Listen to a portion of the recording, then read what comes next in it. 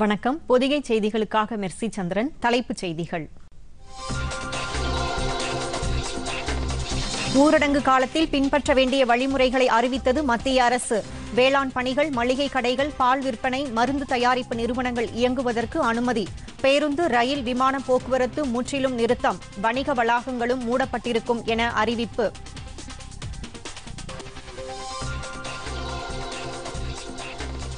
பிரதமர் நரேந்திர மோடி தலைமையில் இன்று மாலை கூடுகிறது மத்திய அமைச்சரவை கூட்டம். பல்வேறு முக்கிய முடிவுகள் எடுக்கப்படும் என தகவல்.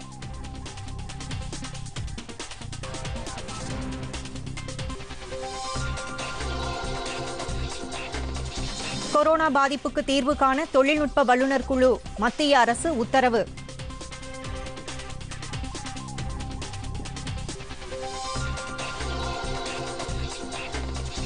கொரோனா தொற்று பரிசோதனைக்கான புதிய மாதிரி சேகரிப்பு பிரிவு. பாதுகாப்பு ஆராய்ச்சி மேம்பாட்டு நிறுவனம் வடிவமைப்பு.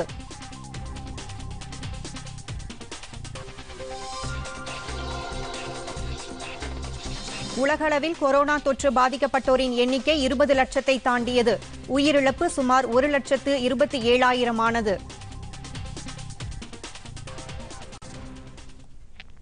இனி விரிவான செய்திகள். நாடு முழுவதும் அடுத்த மாதம் 3ஆம் தேதி வரை ஊரடங்கு நீட்டிக்கப்பட்டுள்ள நிலையில் வேளாண் சார்ந்த பணிகள், குறிப்பிட்ட சில தொழிற்சாலைகளின் செயல்பாடுகளை மேற்கொள்வது உள்ளிட்ட 20 பணிகளை தொடர மத்திய அரசு அனுமதி வழங்கியுள்ளது. வரும் 20ஆம் தேதி முதல் இந்த அனுமதி நடைமுறைக்கு வரும் என உள்துறை அமைச்சகம் வெளியிட்டுள்ள அறிக்கையில் தெரிவிக்கப்பட்டுள்ளது.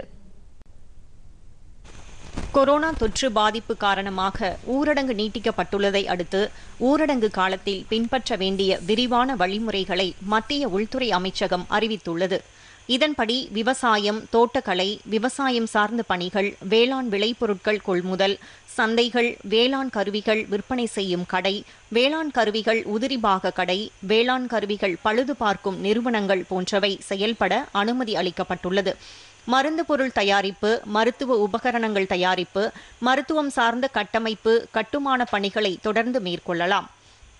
சாலையோர உணவகங்கள், வாகன பழுது பார்ப்பு மையங்கள், அரசு பணி சார்ந்த கால் சென்டர்கள் போன்றவையும் செயல்பட அனுமதி அளிக்கப்பட்டுள்ளது.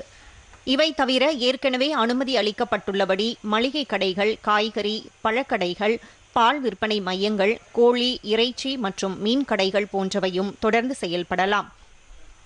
மேலும் மின்சாதன பழுது பார்ப்பு, சுய தொழில் செய்வோர், தகவல் தொழில்நுட்ப கருவி பழுது பார்ப்போர், பிளம்பர்கள், மோட்டார் மெக்கானிக்குகள், கார்பெண்டர்கள் போன்றவர்கள் வழக்கமான பணி மேற்கொள்ளவும் அனுமதிக்கப்படுகிறது.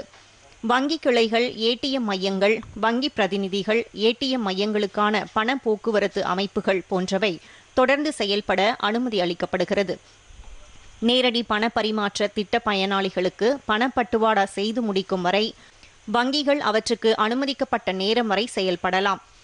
உற்பத்தி சார்ந்த நிறுவனங்கள், சிறப்பு ஏற்றுமதி மண்டலத்தில் செயல்படும் தொழிற்சாலைகள் மற்றும் ஏற்றுமதி சார்ந்த பிற தொழில் நிறுவனங்கள், தொழிற்பேட்டைகள் போன்றவை இம்மாதம் 20ஆம் தேதி முதல் இயங்க அனுமதிக்கப்படுகிறது.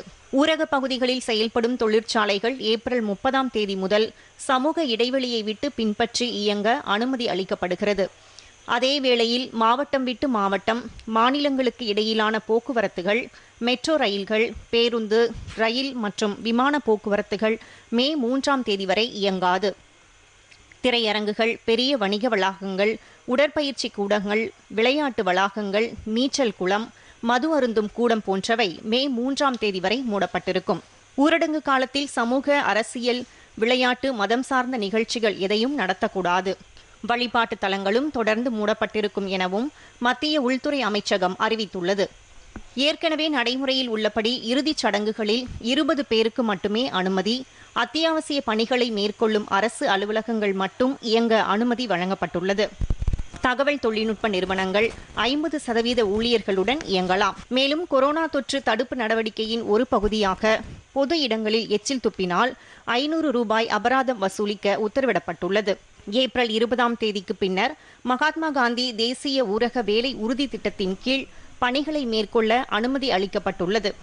எனினும் தொற்று அதிகம் பாதிக்கப்பட்டுள்ள பகுதிகள் கண்காணிப்புக்கு உட்படுத்தப்பட்டு அவை சீல் வைக்கப்படும் என்றும் தெரிவிக்கப்பட்டுள்ளது. அந்த பகுதிகளில் இருந்து மக்கள் வெளியே வரவோ வெளியாட்கள் உள்ளே செல்லவோ தடை விதிக்கப்படுவதாக தெரிவிக்கப்பட்டுள்ளது. விதிவிலக்கு அளிக்கப்பட்டுள்ள தொழில் நிறுவனங்களை தவிர மற்ற நிறுவனங்கள் இயங்க அனுமதி இல்லை என்றும் உள்துறை அமைச்சகத்தின் வழிகாட்டு விதிமுறைகளில் தெரிவிக்கப்பட்டுள்ளது. பிரதமர் நரேந்திர மோடி நேற்று பாலஸ்தீன அதிபர் மெஹ்மூத் அப்பாஸுடன் நேற்று தொலைபேசியில் தொடர்பு கொண்டு பேசினார். புனித ரமலான் மாதம் தொடங்க உள்ள நிலையில் பாலஸ்தீன அதிபருக்கு பிரதமர் தமது வாழ்த்துக்களை தெரிவித்துக் கொண்டார். கோவிட்-19 தொற்றால் எழுந்துள்ள சவால்கள் குறித்து பாலஸ்தீன அதிபருடன் பிரதமர் மோடி விவாதித்ததுடன் நிலைமையை கட்டுப்படுத்த எடுக்கப்பட்டு வரும் நடவடிக்கைகளை இருவரும் பகிர்ந்து கொண்டனர். கொரோனா வைரஸ் பாதிப்பில் இருந்து பாலஸ்தீன மக்களை பாதுகாக்க அந்நாட்டு அதிகாரிகள் மேற்கொண்டு வரும் முயற்சிகளை பாராட்டிய பிரதமர் இந்தியாவிடமிருந்து அனைத்து வகையான உதவிகளையும் அளிக்க உறுதியளித்தார். சவால் நிறைந்த இந்த தருணத்தில் இரு நாடுகளும் இணைந்து தொற்று தடுப்பு நடவடிக்கைகளில் தேவையான நிலையை எட்டுவதற்கு பரஸ்பரம் சம்மதம் தெரிவித்ததாக மத்திய அரசு வட்டாரங்கள் தெரிவித்தன. மத்திய சுகாதாரம் மற்றும் குடும்ப நலத்துறை அமைச்சர் ஹர்ஷ்வர்தன் பல்வேறு தொழிலதிபர்களுடன் காணொலி காட்சி மூலம் ஆலோசனை நடத்தினார். இந்திய தொழில் கூட்டமைப்பு சார்பில் ஏற்பாடு செய்யப்பட்ட இந்த நிகழ்ச்சியில் சிஐஐ தலைவர் விக்ரம் கிர்லோஸ்கர் மற்றும் அந்த அமைப்பின் பல்வேறு நிர்வாகிகள் கலந்து கொண்டனர். மகேந்திரா அண்ட் மகேந்திரா உள்ளிட்ட பல்வேறு தொழில் நிறுவனங்களின் தலைவர்களும் பங்கேற்ற இந்த கூட்டத்தில் கொரோனா தொற்று பாதிப்பால் தொழில் நிறுவனங்களில் எழுந்துள்ள சூழல் மற்றும் மத்திய அரசு அறிவித்துள்ள நிவாரண நடவடிக்கைகள் குறித்து அமைச்சர் விரிவாக எடுத்துரைத்தார். சுகாதாரத்துறையில் எழுந்துள்ள பல்வேறு பிரச்சினைகள் மற்றும் தடையின்றி பொருட்கள் கிடைப்பதை உறுதி செய்வது தொடர்பான முக்கிய அம்சங்கள் விவாதிக்கப்பட்டதாக மத்திய அரசு தெரிவித்துள்ளது. நாட்டின் பொருளாதாரம் மறு உத்வேகம் பெறுவதற்கு எடுக்கப்பட்டு வரும் நடவடிக்கைகள், மருந்து நிறுவனங்களுக்கான கச்சா பொருட்கள், தொலை மருந்து வசதிகள், சுகாதார முன்னெச்சரிக்கை நடவடிக்கைகள் போன்ற பல்வேறு விஷயங்கள் குறித்து அரசின் கவலைகள் எடுத்துரைக்கப்பட்டதாகவும் மத்திய அரசு தெரிவித்துள்ளது. தற்போதைய சவால் நிறைந்த சூழலில் மீண்டெழுந்து வரவேண்டியது அவசியம் என்று அமைச்சர் ஹர்ஷ்வர்தன் கூறினார். நவீன உலகின் வரலாற்றில் தற்போது மிக மோசமான நிலை ஏற்பட்டுள்ளதாகவும் அதனை முறியடிக்க தொழில்துறையினரின் பங்கு அவசியம் என்றும் ஹர்ஷ்வர்தன் குறிப்பிட்டார். கொரோனா தொற்றுக்கு எதிரான மத்திய அரசின் நடவடிக்கையின் ஒரு பகுதியாக பிரதமர் நரேந்திர மோடியின் வழிகாட்டுதல்படி தொழில்நுட்ப நிபுணர்களை கொண்ட குழு ஒன்று அமைக்கப்பட்டுள்ளது. கொரோனா தொற்றை எதிர்கொள்வதற்கு தொழில்நுட்ப தீர்வு காண்பதற்கு இந்த குழுவினர் உதவுவார்கள் என்று மத்திய அரசு தெரிவித்துள்ளது. மத்திய மின்னணு மற்றும் தகவல் தொழில்நுட்ப அமைச்சகத்தின் வழிகாட்டுதலின் அடிப்படையில் 20 பேர் கொண்ட நிபுணர்கள் குழு பல்வேறு தீவிர முயற்சிகளில் ஈடுபட்டுள்ளனர். ஏற்கனவே இந்த குழுவின் சார்பில் கொரோனாவை கட்டுப்படுத்தும் வகையில் ஆரோக்கிய சேது செயலி உருவாக்கப்பட்டது. நாடு தழுவிய அளவில் இந்த செயலிக்கு நல்ல வரவேற்பு கிடைத்து வருகிறது. உலக வங்கி, உலக சுகாதார அமைப்பு போன்றவையும் இந்த செயலி உருவாக்கம் குறித்து பாராட்டு தெரிவித்திருப்பது குறிப்பிடத்தக்கது. கொரோனா தொற்று தடுப்பு பணிகளில் தீவிரமாக ஈடுபட்டுள்ள பாதுகாப்பு ஆராய்ச்சி மற்றும் மேம்பாட்டு நிறுவனத்தின் ஆய்வகம் மேலும் ஒரு கொரோனா பரிசோதனைக்கான மாதிரி சேகரிப்பு பிரிவை வடிவமைத்துள்ளது. மத்திய தொழிலாளர் ஈட்டுறுதி கழக மருத்துவர்களின் ஆலோசனையின் அடிப்படையில் DRDO ஆய்வகம் இந்த பிரிவை ஏற்படுத்தி இருப்பதாகவும் இதனை கொரோனா தொற்று பரிசோதனைக்காக செல்லும் சுகாதார பணியாளர்கள் பயன்படுத்தலாம் என்றும் தெரிவிக்கப்பட்டுள்ளது. தொற்று இருப்பதாக சந்தேகிக்கப்படும் நோயாளிகளிடமிருந்து மாதிரிகளை சேகரிக்க DRDO வடிவமைத்துள்ள இந்த பிரிவு உதவும் என்று தெரிவிக்கப்பட்டுள்ளது. தொற்று பரவலை தடுக்கும் நடவடிக்கையாக DRDO இந்த முயற்சியை மேற்கொண்டுள்ளது. கையுறையுடன் சுகாதார பணியாளர்கள் மாதிரி சேகரிப்பில் ஈடுபடும் போது தொற்று பரவலை தன்னிச்சையாக இந்த பிரிவு தடுக்க ஏதுவாகும் என DRDO தெரிவித்துள்ளது. இதனால் தனிநபர் பாதுகாப்பு கவசங்களின் தேவை குறைய வாய்ப்புள்ளதாகவும் DRDO கூறியுள்ளது.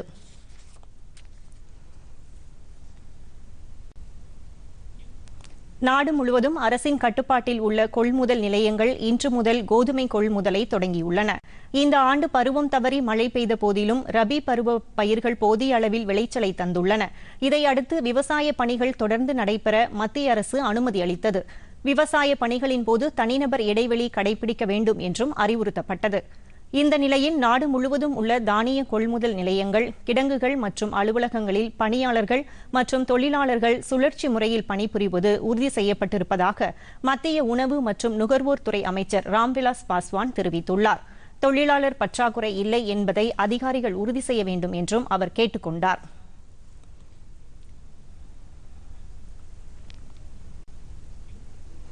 ஊரடங்கு நீட்டிக்கப்பட்டுள்ள நிலையில் மத்திய இடைநிலை கல்வி வாரியமான CBSEயும் ஃபிட் இண்டியா திட்டமும் இணைந்து மாணவர்களுக்கான முதலாவது உடல்திறன் பயிற்சி வகுப்புகளை இன்று தொடங்கியுள்ளன. முகநூல், இன்ஸ்டாகிராம் ஆகிய இணையதளங்கள் மூலமாக மாணவர்கள் இந்த நேரடி பயிற்சி வகுப்புகளில் பங்கேற்க முடியும். மத்திய ஆயுஷ் அமைச்சகம் தெரிவித்துள்ள வழிமுறைகளின்படி இந்த பயிற்சி வகுப்புகள் நடத்தப்பட்டு மாணவர்களின் ஆரோக்கியம் பாதுகாக்கப்படுவதாக மத்திய அரசு தெரிவித்துள்ளது. ஊரடங்கு நீட்டிக்கப்பட்டுள்ள நிலையில் நாட்டு மக்கள் அனைவரும் எதிர்ப்பு சக்தியை அதிகரிப்பதுடன் சுகாதாரமான முறையில் பராமரிக்க வேண்டும் என பிரதமர் நரேந்திர மோடி தமது தொலைக்காட்சி உரையில் கேட்டுக் கொண்டிருந்தார். தற்போது அனைத்து பள்ளி மாணவர்களின் உடல் திறனை உறுதி செய்யும் பிரத்யேக முன்முயற்சியாக இந்த உடற்பயிற்சி வகுப்புகள் நடத்தப்படுகின்றன. இந்த வகுப்புகளை யூடியூப் இணையதளம் மூலமாகவும் மாணவர்கள் அறிந்து கொள்ளலாம். யோகா, ஊட்டச்சத்து உள்ளிட்ட பல்வேறு விஷயங்கள் அதில் இடம்பெற்றிருக்கும். நிபுணர்களை கொண்டு இந்த வகுப்புகள் நடத்தப்படுகின்றன.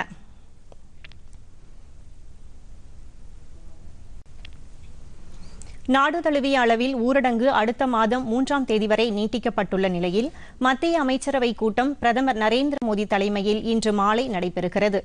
பிரதமரின் அதிகாரப்பூர்வ இல்லத்தில் மத்திய அமைச்சரவை கூட்டம் நடைபெறும் என்றும் ஊரடங்கு தொடரும் நிலையில் மேற்கொள்ளப்பட வேண்டிய கட்டுப்பாடுகள் மற்றும் ஊரடங்கு கட்டுப்பாடுகளை தளர்த்த வேண்டிய அம்சங்கள் உள்ளிட்ட பல்வேறு விஷயங்கள் குறித்து இன்றைய அமைச்சரவை கூட்டத்தில் விவாதிக்கப்படும் என்று தெரிகிறது. மேலும் அமைச்சரவை கூட்டத்தில் வேறு பல முக்கிய முடிவுகள் எடுக்கப்படலாம் எனவும் தகவல்கள் தெரிவிக்கின்றன.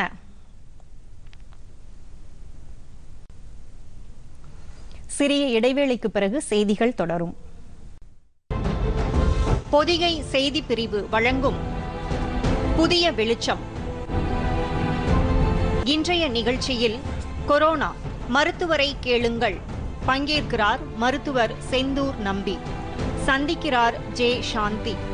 இன்று மாலை 7:30 மணிக்கு நேயர்கள் தொலைபேசியில் தொடர்பு கொண்டு தங்களது சந்தேகங்களை தெளிவுபடுத்திக் கொள்ளலாம். நமது பொதிகையில் காண தவறாதீர்கள் புதிய வெளிச்சம்.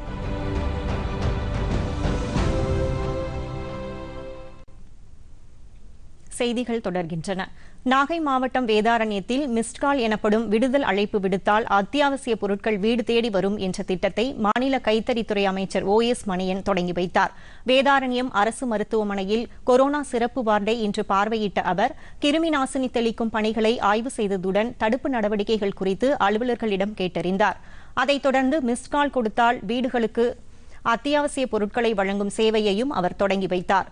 பின்னர் செய்தியாளர்களிடம் பேசிய அமைச்சர் வேதாரண்யம் நகராட்சி சார்பில் கொடுக்கப்பட்டுள்ள 9999719565 என்ற எண்ணுக்கு நகரில் வசிக்கும் சொத்து வரி மற்றும் வீட்டு வரி செலுத்தும் மக்கள் மிஸ்ட்கால் கொடுத்தால் நகராட்சி சார்பில் அவர்களை மீண்டும் தொடர்பு கொண்டு தேவைகள் கேட்டறியப்படும் என்று தெரிவித்தார். அதைத் தொடர்ந்து அவர்கள் கேட்கும் மளிகை பொருட்கள், காய்கறிகள் உள்ளிட்டவை காலை 6 மணியிலிருந்து 1 மணிக்குள் வீடுகளுக்கே நேரில் சென்று விற்பனை செய்யப்படும் என்று அமைச்சர் OS மணியன் கூறினார். கொரோனா பாதிப்பு காரணமாக மத்திய கிழக்கு நாடுகளில் சிக்கித் தவிக்கும் இந்திய தொழிலாளர்களை மீட்டு வர விமானங்களை அனுப்பி வைக்குமாறு மத்திய அரசை காங்கிரஸ் கட்சியின் முன்னாள் தலைவர் ராகுல் காந்தி வலியுறுத்தியுள்ளார். இதுகுறித்து அவர் வெளியிட்டுள்ள டுவிட்டர் பதிவில் கொரோனா பாதிப்பு காரணமாக இந்திய தொழிலாளர்கள் பணியாற்றி வந்த தொழில் நிறுவனங்கள் மூடப்பட்டதால் இவர்கள் பெரும் அவதிக்கு ஆளாகியிருப்பதாக குறிப்பிட்டுள்ளார். இதனால் ஆயிரக்கணக்கான இந்திய தொழிலாளர்கள் சம்பாத்தியத்திற்கும் வழியின்றி ஊர் திரும்பவும் முடியாமல் விரக்தியில் இருப்பதாகவும் அவர் தெரிவித்துள்ளார். எனவே இவர்கள் ஊர் திரும்புவதற்கு தேவையான விமானங்களை அனுப்பி வைப்பதுடன் அவர்களுக்கு தேவையான பிற உதவிகளையும் செய்து கொடுப்பதுடன் அவர்கள் தாயகம் திரும்பியவுடன் அவர்களை தனிமைப்படுத்தி வைப்பதற்கான இடங்களையும் தயார் செய்யுமாறு கேட்டுக் கொண்டுள்ளார்.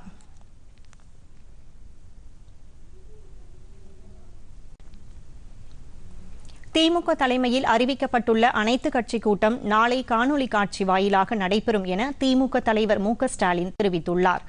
கொரோனா தொற்றால் பாதிக்கப்பட்டுள்ள பொதுமக்களுக்கு தன்னார்வலர்கள் மற்றும் தொண்டு அமைப்புகள் மாவட்ட நிர்வாகத்தின் முன் அனுமதி பெற்று நிவாரண உதவிகளை வழங்க வேண்டும் என தமிழக அரசு அறிவித்துள்ளது. இதற்கு திமுக உள்ளிட்ட எதிர்க்கட்சிகள் எதிர்ப்பு தெரிவித்து வரும் நிலையில் மக்கள் நலன் சார்ந்த பிரச்சினைகள் குறித்து விவாதிக்க திமுக சார்பில் இன்று அனைத்து கட்சி கூட்டத்திற்கு அழைப்பு விடுக்கப்பட்டிருந்தது. ஆனால் சென்னை மாநகர காவல்துறை இந்த அனைத்து கட்சி கூட்டத்திற்கு அனுமதி மறுத்துள்ளதால் இன்று நடைபெறவிருந்த கூட்டம் ரத்து செய்யப்பட்டு நாளை காலை 11 மணி அளவில் காணொலி காட்சி வாயிலாக நடைபெறும் என திமுக தலைவர் மு க ஸ்டாலின் அறிவித்துள்ளார். சேலத்தில் விதிமுறைகளை மீறி இயங்கிய 3 பேக்கரி கடைகளுக்கு மாநகராட்சி அதிகாரிகள் சீல் வைத்து நடவடிக்கை எடுத்துள்ளனர். கொரோனா வைரஸ் தொற்றை தடுக்கும் விதமாக மத்திய மாநில அரசுகள் பல்வேறு தடுப்பு பணிகளை மேற்கொண்டு வருகின்றன. மக்களின் அத்தியாவசிய தேவைகள் பாதிக்காத வகையில் குறிப்பிட்ட சில நிறுவனங்கள் மற்றும் கடைகள் நிபந்தனைகளுடன் இயங்கலாம் என தமிழக அரசு அனுமதி அளித்துள்ளது.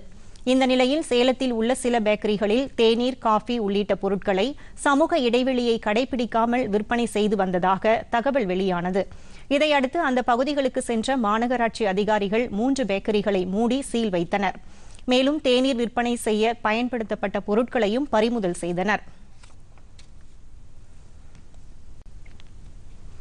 சேலம் மாவட்டத்தில் மேற்கொள்ளப்பட்டு வரும் கொரோனா தடுப்பு நடவடிக்கைகள் குறித்து ஆய்வு செய்ய நியமிக்கப்பட்டுள்ள சிறப்பு கண்காணிப்பு குழு அலுவலர்கள் பல்வேறு பகுதிகளில் நேரில் ஆய்வு செய்தனர்.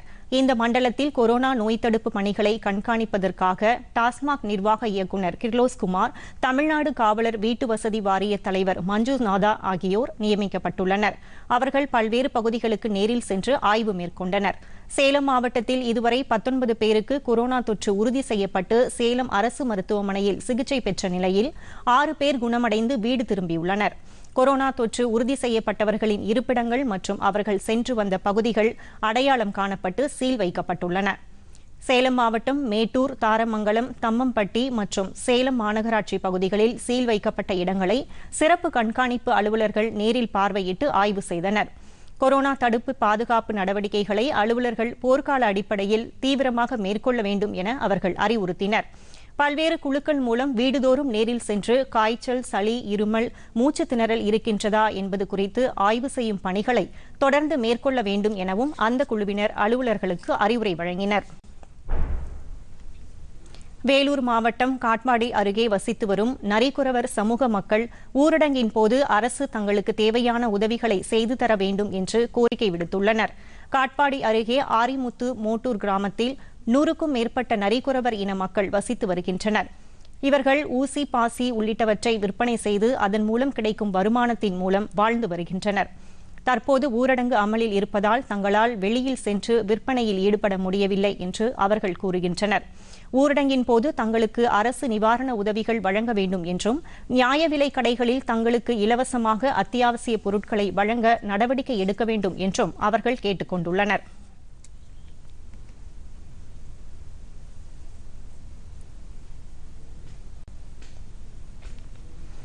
தமிழகத்தில் இன்று முதல் 60 நாட்களுக்கு மீன்பிடி தடைக்காலம் அமல்படுத்தப்படுகிறது.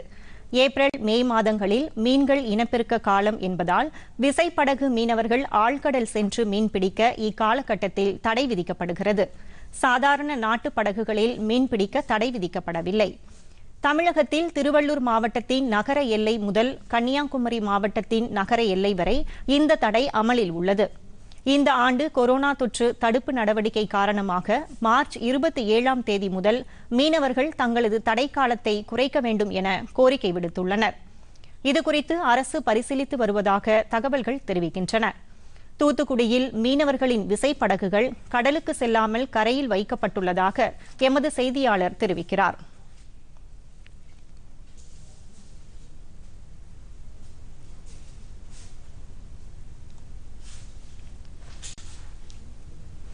உலக சுகாதார அமைப்புக்கு வழங்கும் நிதியை நிறுத்தி வைத்து அதன் செயல்பாடுகளை தடுப்பதற்கு இது நேரம் அல்ல என்று ஐநா பொதுச் செயலாளர் ஆண்டனியோ குட்ரஸ் கூறியுள்ளார்.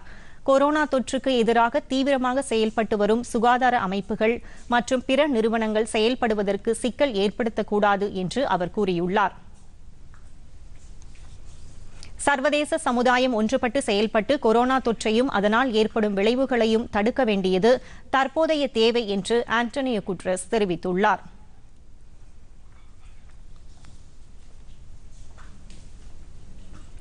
முன்னதாக உலக சுகாதார அமைப்பிற்கு வழங்கும் நிதி உதவியை நிறுத்தி வைப்பதாக அமெரிக்க அதிபர் டொனால்டு டிரம்ப் அறிவித்தார். வாஷிங்டனில் செய்தியாளர்களிடம் பேசிய அவர், சீனாவில் உருவான கொரோனா வைரஸ் தாக்கம் குறித்த உண்மையான தகவல்களை வெளியிடாமல் உலக சுகாதார அமைப்பு மறைத்துவிட்டதாக குற்றம் சாட்டினார். இதுகுறித்து ஆய்வு செய்ய நடவடிக்கை எடுக்கப்பட்டுள்ளதாகவும் உலகம் முழுவதும் பேரழிவை ஏற்படுத்தியுள்ள கொரோனா வைரஸின் தீவிரம் குறித்து சரியான தகவல்களை உலக சுகாதார அமைப்பு வெளியிட தவறிவிட்டதாகவும் அவர் தெரிவித்தார். ஐநா அமைப்பான உலக சுகாதார அமைப்பிற்கு கடந்த ஆண்டு $400 மில்லியன் அமெரிக்கா வழங்கியுள்ளதாக அவர் கூறினார். அதனால் அமெரிக்காவுக்கு என்ன பயன் ஏற்பட்டுள்ளது என்பது குறித்து ஆராய வேண்டியுள்ளதால் நடப்பு ஆண்டில் உலக சுகாதார அமைப்புக்கு நிதி வழங்குவதை நிறுத்தி வைப்பதாக ட்ரம்ப் தெரிவித்தார்.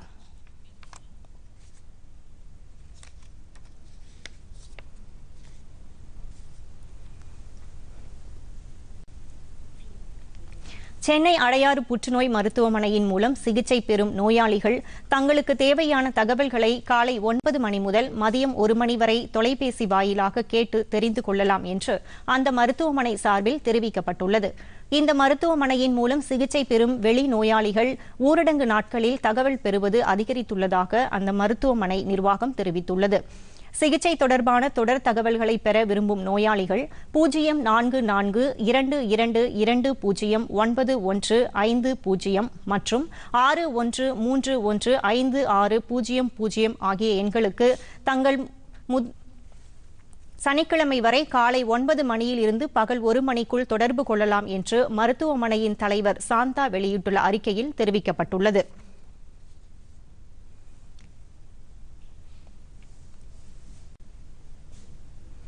கொரோனா தொற்று பரவல் இந்திய அளவிலும் உலக அளவிலும் அதிகரித்து வருகிறது. இந்த தொற்றால் இந்திய அளவிலும் உலக அளவிலும் பாதிக்கப்பட்டவர்கள் எண்ணிக்கை தொடர்பான செய்தி தொகுப்பு. நாடு முழுவதும் கொரோனாவால் பாதிக்கப்பட்டோர் எண்ணிக்கை 11,439 உயர்ந்துள்ளது. இந்தியாவில் இந்த தொற்றால் 377 பேர் உயிரிழந்துள்ளனர். பாதிக்கப்பட்டவர்களில் 1,305 பேர் குணமடைந்துள்ளதாக மத்திய சுகாதாரத்துறை அமைச்சகம் கூறியுள்ளது. அதிகபட்சமாக மகாராஷ்டிராவில் 2,687 பேர் பாதிக்கப்பட்டுள்ளனர்.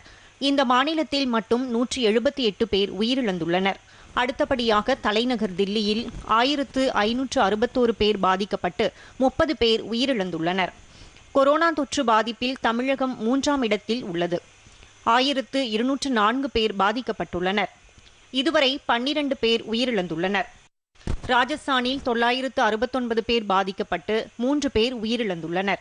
மத்திய பிரதேசத்தில் 730 பேர் பாதிக்கப்பட்டு 50 பேர் உயிரிழந்துள்ளனர். தெலுங்கானாவில் 624 பேர் பாதிப்படைந்துள்ளனர். உயிரிழப்பு 17 உள்ளது. உத்தரப்பிரதேசத்தில் 660 பேருக்கு தொற்று பாதிப்பு உறுதி செய்யப்பட்டுள்ளது. 5 பேர் உயிரிழந்துள்ளனர். குஜராத்தில் 650 பேர் பாதிக்கப்பட்டு 28 பேர் பலியாகியுள்ளனர். ஆந்திர மாநிலத்தில் 483 பேருக்கு தொற்று உறுதி செய்யப்பட்டு 9 பேர் உயிரிழந்துள்ளனர். அன்றாடம் தொடர்ந்து அதிகரிக்கும் தொற்று பாதிப்பை கட்டுப்படுத்த அடுத்த மாதம் 3ஆம் தேதி வரை நாடு தழுவிய ஊரடங்கு அறிவிக்கப்பட்டுள்ளது. உலகம் முழுவதும் கொரோனா தொற்றால் பாதிக்கப்பட்டோர் எண்ணிக்கை 20 லட்சத்தை எட்டியுள்ளது. உயிரிழந்தவர்களின் எண்ணிக்கை 1,26,000 தாண்டியுள்ளது. நேற்று ஒரே நாளில் பல்வேறு நாடுகளிலும் இந்த தொற்றால் 71,779 பேர் பாதிக்கப்பட்டுள்ளனர். உலக நாடுகளின் பாதிப்பு வரிசையில் அமெரிக்கா முதலிடத்தில் உள்ளது. நேற்று மட்டும் அமெரிக்காவில் சுமார் 27,000 பேருக்கு இந்த தொற்று உறுதி செய்யப்பட்டுள்ளது. உயிரிழப்பு எண்ணிக்கை 26,064 உயர்ந்துள்ளது. அடுத்தபடியாக ஸ்பெயினில் 1,74,060 பேர் பாதிக்கப்பட்டுள்ளனர். அங்கு உயிரிழப்பு 18,255 உயர்ந்துள்ளது. இத்தாலியில் 21,067 உயிரிழப்புகளுடன் பாதிக்கப்பட்டோர் எண்ணிக்கை 1,62,000 கடந்துள்ளது. பிரான்ஸ் நாட்டில் 15,729 பேர் உயிரிழந்துள்ளனர். 1,43,000 மேற்பட்டோர் இந்த தொற்றால் பாதிக்கப்பட்டுள்ளனர். பிரிட்டன் 93,873 பாதிப்புகளுடனும் உயிரிழப்பு 12,000 கடந்துள்ளது. நாள்தோறும் கொரோனா தொற்றால் பாதிக்கப்பட்டு உயிரிழப்போர் எண்ணிக்கை அதிகரித்து வருவது உலக நாடுகளை கவலையடைய செய்துள்ளது. இதற்கிடையே பாகிஸ்தானில் நாடு தழுவிய ஊரடங்கை மேலும் 2 வாரங்களுக்கு நீட்டித்து அந்நாட்டு பிரதமர் இம்ரான்கான் அறிவித்துள்ளார். குறிப்பிட்ட சில தொழில்துறைகளுக்கு ஊரடங்கிலிருந்து விலக்களிப்பதாக இஸ்லாமாபாத்தில் தொலைக்காட்சியில் உரையாற்றிய அவர் தெரிவித்தார். ஊரடங்கு அமல்படுத்தப்பட்டதால் கொரோனா தொற்று கட்டுப்படுத்தப்பட்டிருப்பதாக அவர் கூறினார். பல்வேறு நகரங்களிலும் கட்டுமான தொழில்களுக்கு விலக்கு அளிக்கப்படுவதாக அவர் கூறினார். பாகிஸ்தானை பொறுத்தவரை சுமார் 6,000 பேர் கொரோனா தொற்றால் பாதிக்கப்பட்டுள்ளதாகவும் 107 பேர் உயிரிழந்திருப்பதாகவும் அந்நாட்டு சுகாதாரத்துறை அதிகாரிகள் தெரிவித்தனர்.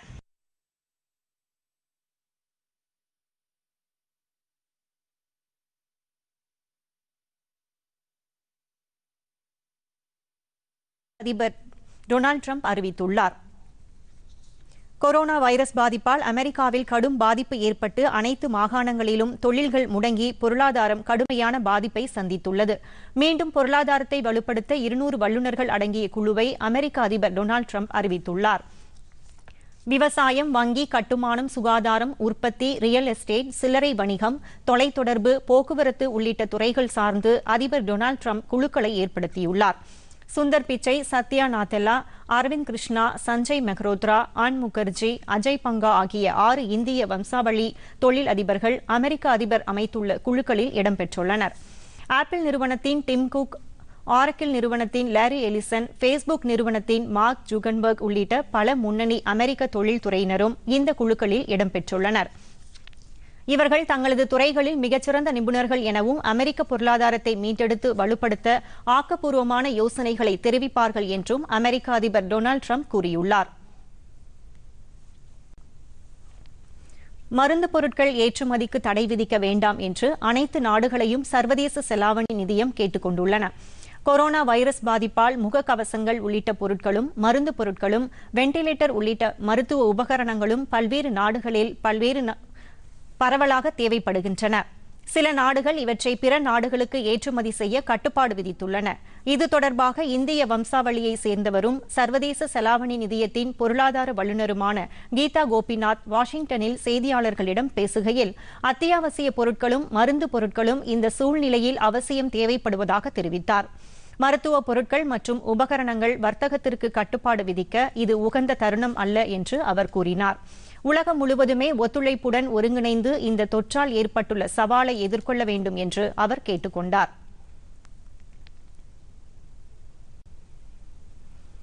தமிழகம் மற்றும் புதுச்சேரியில் அடுத்த 2 நாட்களுக்கு ஓரிரு இடங்களில் லேசான மழை பெய்யக்கூடும் என்று சென்னை வானிலை ஆய்வு மையம் கூறியுள்ளது. இது தொடர்பாக அந்த மையம் இன்று வெளியிட்டுள்ள அறிக்கையில், கன்னியாகுமரி, திருநெல்வேலி, தூத்துக்குடி, கோயம்புத்தூர் ஆகிய மாவட்டங்களில் ஓரிரு இடங்களில் லேசான மழை பெய்ய வாய்ப்பு உள்ளதாக தெரிவிக்கப்பட்டுள்ளது. சென்னையை பொறுத்தவரையில் காலை நேரங்களில் வானம் ஓரளவு மேகமூட்டத்துடன் காணப்படும் என்றும் பகல் நேரத்தில் தெளிவான வானிலையே நிலவும் என்றும் தெரிவிக்கப்பட்டுள்ளது. அதிகபட்ச வெப்பநிலை 35 டிகிரி செல்சியஸாகவும் குறைந்தபட்ச வெப்பநிலை 26 டிகிரி செல்சியஸாகவும் இருக்கும் என அந்த மையத்தின் அறிக்கை தெரிவிக்கிறது. கடந்த 24 மணி நேரத்தை பொறுத்தவரையில் பாளையங்கோட்டையில் 2 சென்டிமீட்டரும், திருநெல்வேலி, தூத்துக்குடி ஆகிய இடங்களில் தலா 1 சென்டிமீட்டரும் மழை பதிவாகியுள்ளதாக அந்த மையம் கூறியுள்ளது. சமவெளி பகுதிகளில் அதிகபட்சமாக 39.8 டிகிரி செல்சியஸ் வெப்பநிலை மதுரையில் பதிவாகியுள்ளதாக வானிலை ஆய்வு மையம் தெரிவித்துள்ளது. மீண்டும் தலைப்புச் செய்திகள். ஊரடங்கு காலத்தில் பின்பற்ற வேண்டிய வழிமுறைகளை அறிவித்தது மத்திய அரசு.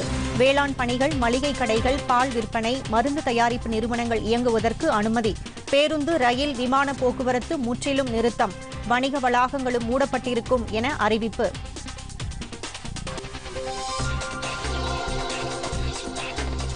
பிரதமர் நரேந்திர மோடி தலைமையில் இன்று மாலை கூடுகிறது மத்திய அமைச்சரவை கூட்டம். பல்வேறு முக்கிய முடிவுகள் எடுக்கப்படும் என தகவல்.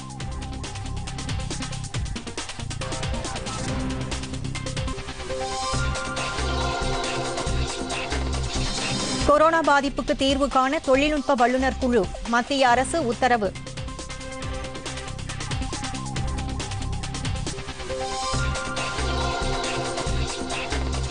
கொரோனா தொற்று பரிசோதனைக்கான புதிய மாதிரி சேகரிப்பு பிரிவு, பாதுகாப்பு ஆராய்ச்சி மேம்பாட்டு நிறுவனம் வடிவமைப்பு.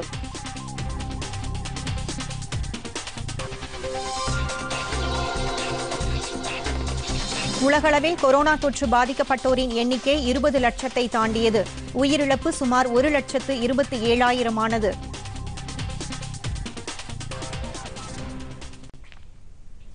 பொதிகை செய்திகளை யூடியூபில் தமிழ் நியூஸ் தூர்தர்ஷன் என்ற சேனலிலும், ட்விட்டரில் Tamil news Doordarshan @DD news Chennai என்ற பக்கத்திலும் காணலாம்.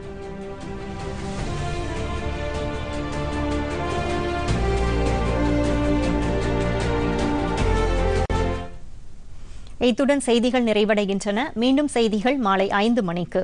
வணக்கம்.